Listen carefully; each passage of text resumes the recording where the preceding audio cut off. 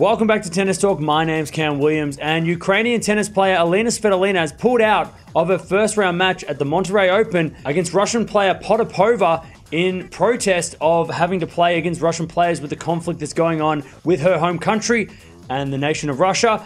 She actually came out with a statement. Let's go have a read. So this is what the statement from Svitolina says. Dear all, I believe the current situation requires a clear position from our organizations, ATP, WTA, and ITF. As such, we, Ukrainian players, requested to ATP, WTA, and ITF to follow the recommendations of the IOC to accept Russia and Belarusian nations only as neutral athletes, without displaying any national symbols, colors, flags, or anthems. Accordingly, I want to announce that I won't be playing in the Monterrey Open, nor any other match against Russian or Belarusian tennis players until our organizations take this necessary decision. I do not blame any of the Russian athletes. They are not responsible for the invasion of our motherland. Moreover, I wish to pay tribute to all the players, especially Russians and Belarusians, who bravely stated their position against the war. Their support is essential. So there you have it. Svitolina coming out and saying that she will not play any Russian or Belarusian players as long as they can represent their flags and their nations and their countries. Now, we know that the Olympics, if you've been watching the Olympics over the last few years,